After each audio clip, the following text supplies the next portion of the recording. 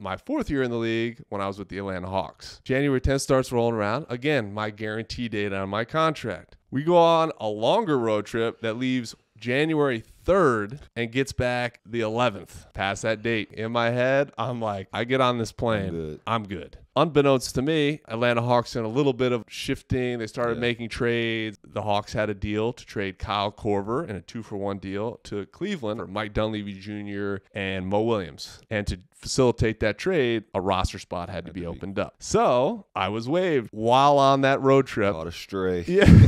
Walk downstairs. They had a car ready for me as I'm walking out. Kent Bazemore happened to be down in the lobby, and he sees me rolling out with all my bags. He's like, where are you going? And I was like, they just waved me. And he was like, what? I was like, yeah. He was like, all right, good luck. Yeah. Kent's awesome dude, super nice guy. But he's like, there's nothing you can say other than good luck.